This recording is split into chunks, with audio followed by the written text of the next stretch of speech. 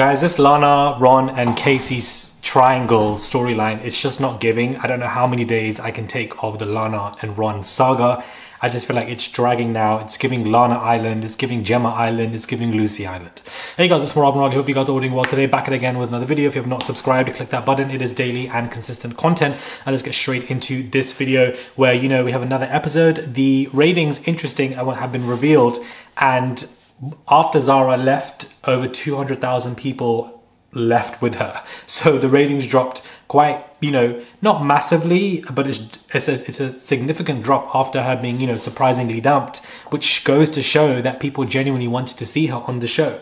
Now, there's talks of her returning as a Casa Amor contestant. She's down to do it. Will Love Island bring her back as a Casa Amor contestant? Maybe, maybe not. Do you guys want to see her return as a Casa Amor contestant is obviously the main question. But, you know, the ratings are steady at 1 million, but they're not obviously taking off. So just interesting to see that drop. I was waiting to see if there was going to be a rating slump with her being departed, and that definitely has taken place.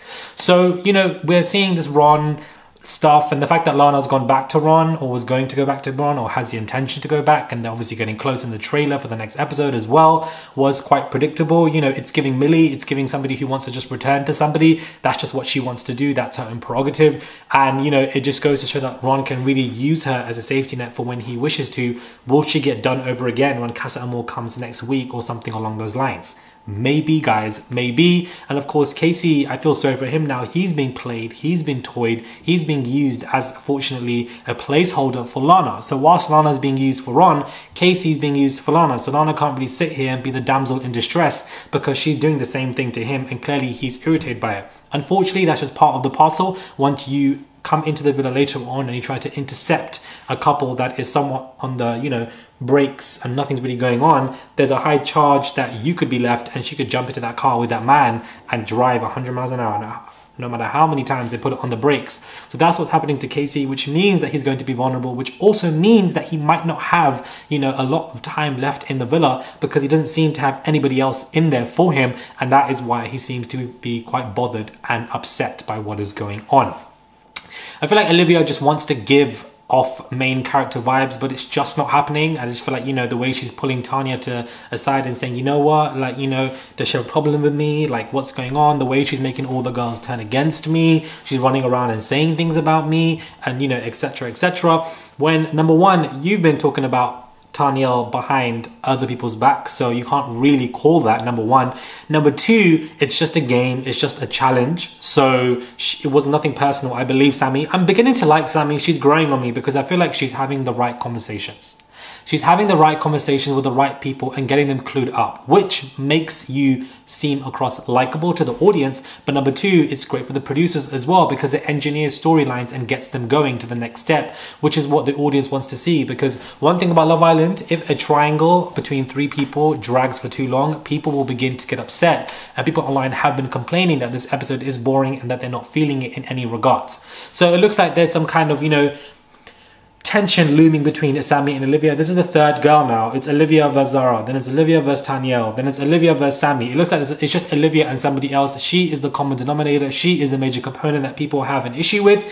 And so, you know, that seems to be something that is going to be repeated 110%. Olivia seems to be the main issue. Now, I also feel like these challenges, like, I feel like we don't need these challenges. It's giving Love Island 2021. That's what it's kind of giving to me, the Gladiators challenge. If a challenge does not feed into storylines, I don't know why they're really there. It's quite boring. We want the headline challenge, the Twitter challenge, and all this kind of stuff. Now, granted, it did bring some kind of tension between Sammie and Olivia, so, you know, it wasn't completely pointless. But at the same time, I don't think that people want to watch people either jumping around like that as much. It shouldn't be a high volume in terms of empty challenges, if that makes sense.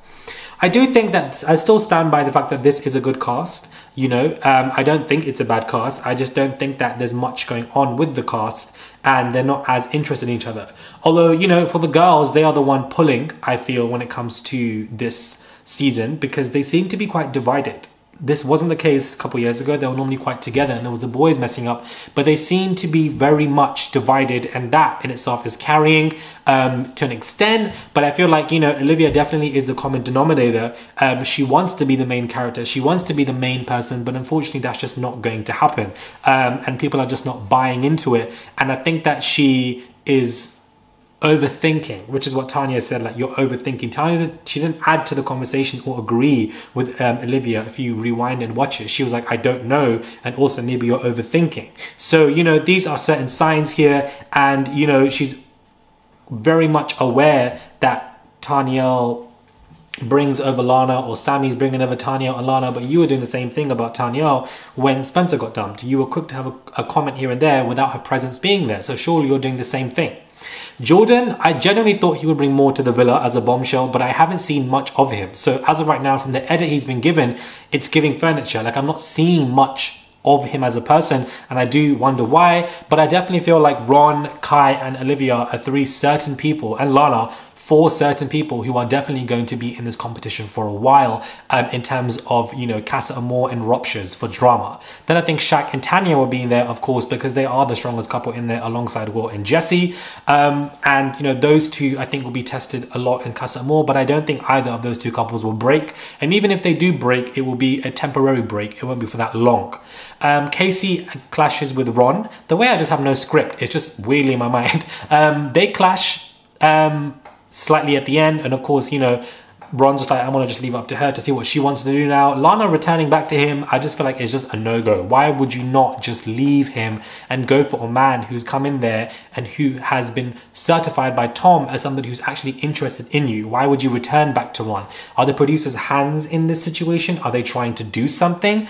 Or is that genuinely just her feelings? But unfortunately, she's going to be played by Fidel. I do not see this relationship working on the outside, even if it works on the inside post Casa Amor and they get to the finale and etc. I'm just not buying it right now. I don't see the sparks flying between them, and when they are on TV, I'm just not as interested. I'm on my phone, I'm, you know, eating something. I'm not really like glued to the screen.